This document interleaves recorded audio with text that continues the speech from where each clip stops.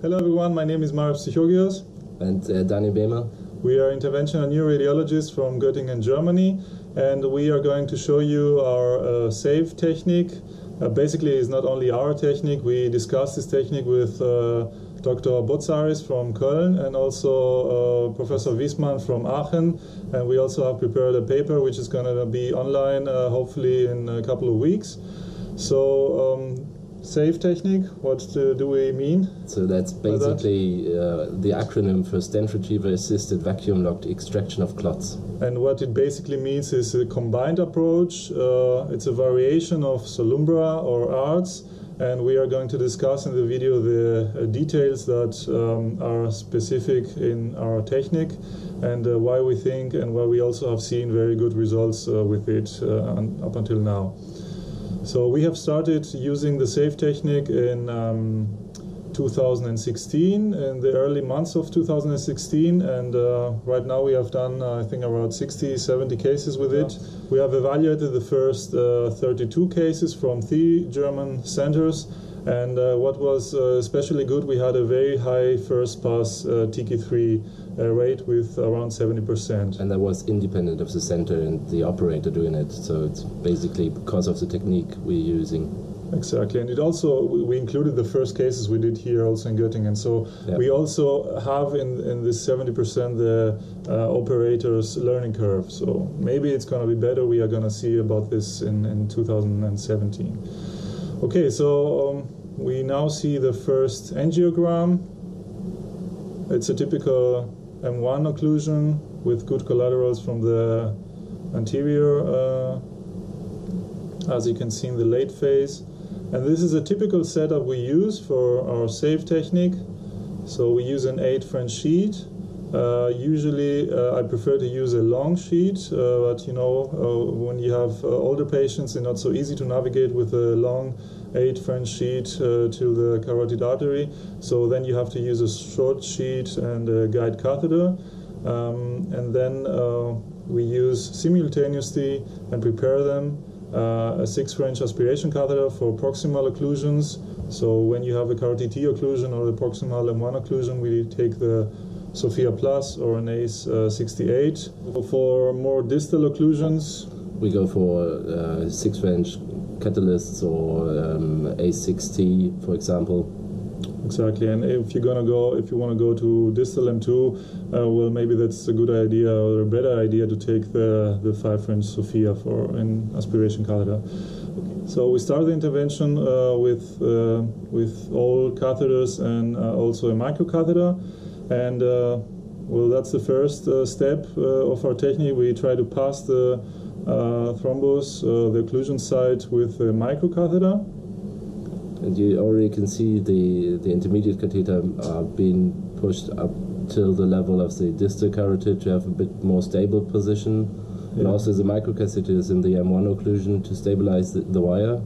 If we freeze the image right now, you can see the microcatheter is at the height of the occlusion, and the microwire is going rostrally. It's going into the anterior temporal artery. So you better should take care of, you know, not guiding for a very small branch of the MCA and try to find a big M2 division of the MCA to be sure to be in the true lumen and to safely perform the procedure. Okay, so if we see right now, I retracted a little bit the one microwire and then try to find a bigger M2 branch.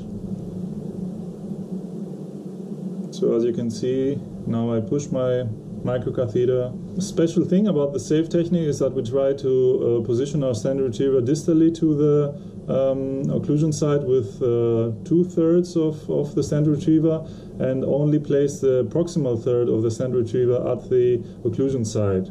So firstly you have to navigate to a distal M2 branch with a microcatheter, as we can see now. And of course you then retract your microwire and just test the position so that you can be sure that you're in a bigger M2 you can see very, very gently injection to verify the correct position of the microcatheter, and then it's flushed again with saline. So you can push your stent retriever without too much force afterwards. And what you can see here is the stent retriever coming up to the position of the microcatheter. You can see the patient moving, so basically we do a lot of them, or most of them, awake. Yeah. So don't be too afraid if you see all the head shaking, but that's how we position the stent. Exactly. So when we are at the position of the tip with the stent retriever, we start pulling back the microcatheter to have a portion of the stent retriever unsheathed, as you can see now. And then when you have unsheathed about half of the stent retriever and you are at the position of the thrombus, you then have to start pushing the wire of the stent retriever.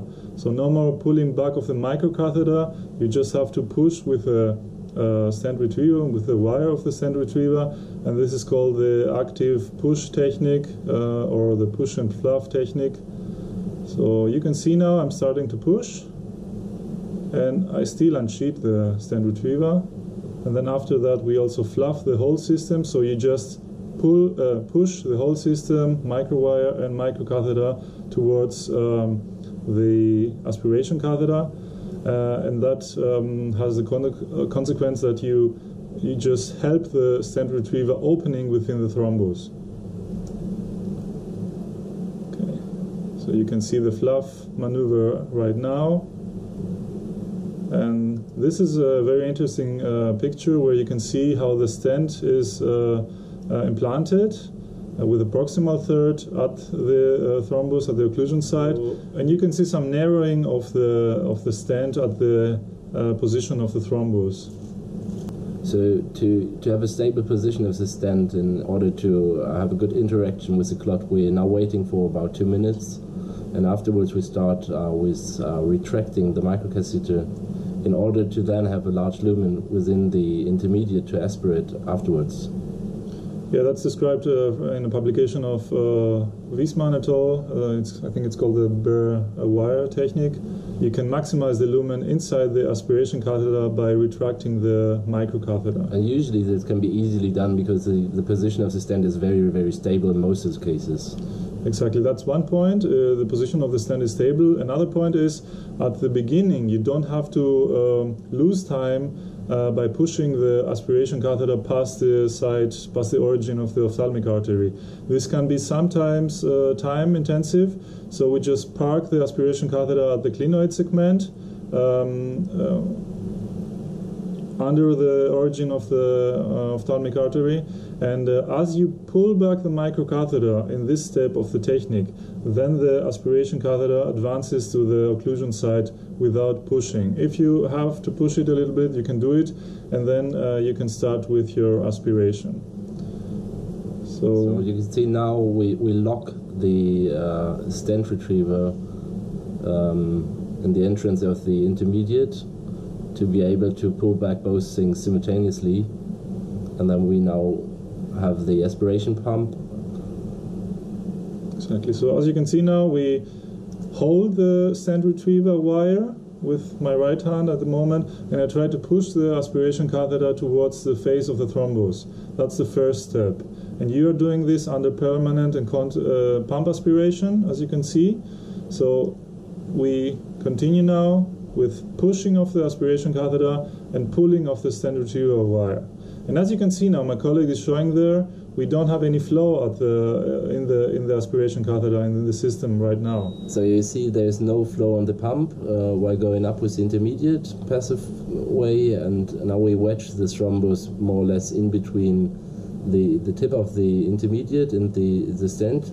So that's what we see here. Exactly, and you continue with slow movements of pulling the stent wire and pushing the aspiration catheter. So after you have reached a vacuum in your aspiration catheter, you no longer need the pump to maintain vacuum, so then we switch to a vac-lock syringe. And you can see now I use a vac-lock syringe on the aspiration catheter. My colleague is changing and applying the pump aspiration on the guide catheter. Well, actually, if you do have two pumps, then use two pumps. Of course. Well, we obviously don't have, so we have to use this system. But you can see the vacuum is locked because the lumen of the intermediate is rather small, and you can do that with the syringe as well. Exactly. The tip is clogged with thrombus. So now we're preparing the extraction, and now having the pump on the guide sheet to be able to have the aspiration on the guide while retracting the stent in the intermediate, and that's something very important about the safe technique. Exactly. That's another specification of our technique, that we always perform a proximal aspiration combined with a distal aspiration and stent retriever. You can imagine if distal aspiration is very important in the moment when you perform Solumbra, for example, as a lot of people do actually, and you're retracting the whole unit with a thrombus inside the tip of the guide catheter, you can lose some thrombus fragments, and then you have distal emboli or ENTs. So we start with the aspiration proximally now. And you can see now we're slowly retracting the whole system. The stent retriever is locked at the end of the intermediate, and we slowly retracting both of them. And now you can see head shaking. The patient is obviously aware of what's happening. And if we stop the video one time, you can see there is also blood in the aspiration system proximally now. So you already aspirate with a guide catheter at the moment. And this is another thing why we usually try to use the long sheet that has an inner lumen of 2.9 millimeters. And that means you have a relatively big rest lumen, even if you use a bigger aspiration catheter to aspirate proximally. So while retracting now, you can see sometimes there is some kind of, or some portion of the stent retriever being retracted inside the aspiration catheter, and this is normal because at the beginning, trying to reach the wedge position, you have to push the aspiration catheter, so you have some shortening of the tip, and by pulling back the wire, you then have some elongation of the aspiration catheter towards the stent retriever distal portion.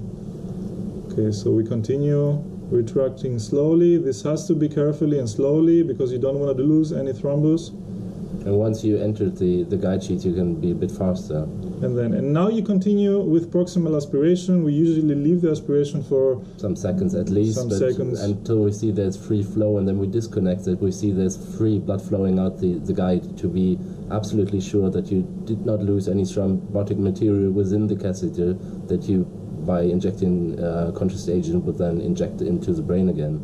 Exactly, and as you can see now, this is an image of this thrombus after removing the stent retriever, and you can see the proximal part of the thrombus is located within the proximal part of the stent retriever, and we have also a portion on the distal part.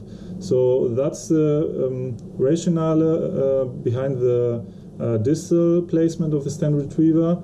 The idea that while retrieving you may lose some fragments, and if you place a stent retriever distally to the thrombus, you can then catch those thrombus fragments with your distal portion of the stent retriever. You kind of have a distal embolization protection device, so and that's working well in most of the techniques. In our point of view, that's one of the major reasons for the high rate of TK3 results, because most of the cases are not losing any thrombotic material into the distal MCA then. Yeah, and if you also see other techniques like the captive that's been published a couple of weeks ago in JNIS, they also use this distal placement and propagate the distal placement. That's a new thing compared to ARTS, for example.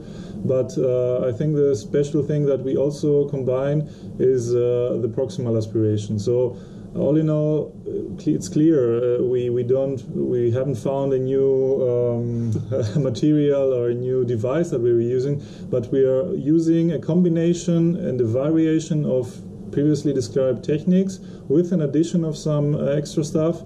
And the point is that if you are going to use this technique with the steps we described, you are going to have probably, as we have seen, very good results in the majority of cases after a few passes with your materials. Yeah, that's also a small portion. I usually leave the RHV attached, so then you have to flush the RHV to be sure that you don't have any thrombi on in your RHV after stent retrieving. Daniel is usually just disconnecting it, so you don't have to flush it. I think, to me, in my opinion, it's a bit safer to completely unlock it than you be sure that you have no material within that you can inject again. Yeah. Then we're gonna see the recanalization, hopefully. Yes, it's removed.